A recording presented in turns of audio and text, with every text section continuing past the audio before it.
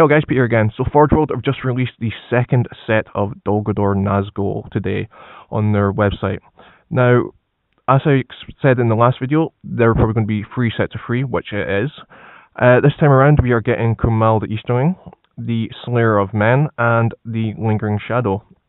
Now, just like the last set as well, I don't understand why Forge World have put in the Slayer of Men again. It's kind of getting a bit confusing because I do not know which Nazgul he could possibly be. It's just the same as last time. The only option is you get a different weapon this time, as he has a spear. Khumûl stands out pretty simple from the rest of them, obviously with the helmet and his massive mace, as I'd done a previous video on him. And the Lingering Shadow. Now, the Lingering Shadow to me might be the Tainted, who I'm actually really wanting to get most of all as part of my Moria army, Moria Agmar sort of army listing. So if that is the Tainted, then I will be happily trying to eBay him or find him separately. But like I say, just like last time, this is a set of 3 miniatures again from Forge World. They're highly detailed again. The poses, they're okay. I'm not dissing them, I'm not liking them. I'm just sort of in the middle.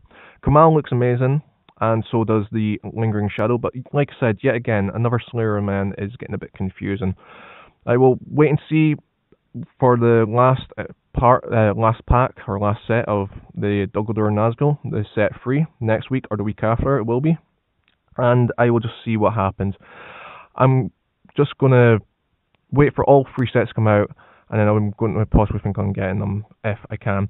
So, like I say guys, this is the second set of Dol Guldur Nazgul, Khumûl, the Slayer of Men, and the Lingering Shadow. I'd love to get you guys' opinions in the comment section if you are a Lord of the Rings player, if you are going to pick these guys up for yourself, if this second separate blister pack, if you want to pick up for yourselves. And if you're new to the channel, please hit that subscribe button for more videos like this in the future, guys. And I'll see you next time.